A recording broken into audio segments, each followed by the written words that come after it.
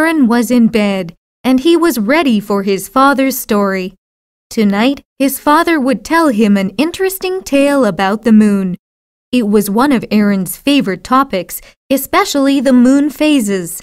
They always surprised him, so he was eager to hear tonight's story. The story begins with the sun. His father began. The sun was in love with the moon, and he wanted to marry her. However, there was a problem. The moon didn't love the sun. So what did the moon do? Aaron asked. Well, the moon was smart. Aaron's father said. She didn't want to marry the sun, so she did something very surprising. She said she would marry him, but only if he did something for her. He had to buy her a robe, and the robe had to fit around her waist. That doesn't sound very challenging. The sun also thought it was easy.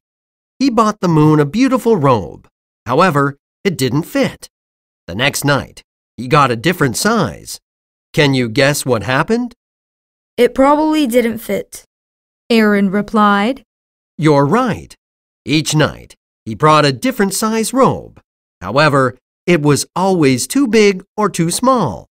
He was confused about the size, so he never married the moon. Why didn't it fit? Aaron wondered. Suddenly, Aaron laughed. Oh, the moon has different phases. It's never the same size each night. Correct. The moon tricked the sun. Aaron's father said. From new moon to full moon, its size always changes. The moon was really smart. Aaron declared.